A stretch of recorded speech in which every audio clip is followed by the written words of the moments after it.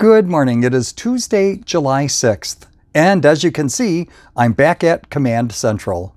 Thank you to all of you who prayed for me while I was hospitalized, and for all of you who sent messages to me.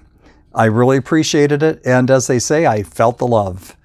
I will, of course, still be following up with the wound clinic and with a couple of doctors as the wound on my leg continues to heal, but the 3 days in the hospital with the IV antibiotics really seemed to do the trick, and I'm well on my way to recovery. It's good to be back. It's good to be able to do the things that I was ordained to do.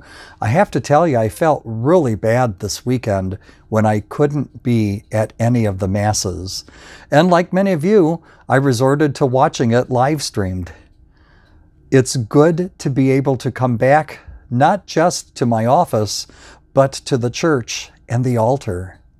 It is good for us to do the things that the Lord has called us to do.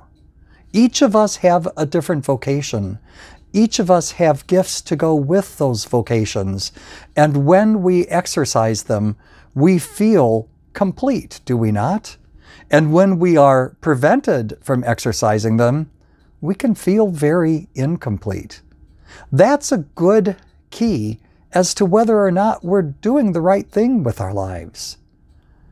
God calls each of us to something different and to something special.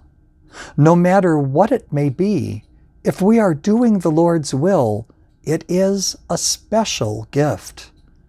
So celebrate your gift and do it to the best of your ability, because that's our way of giving back to God.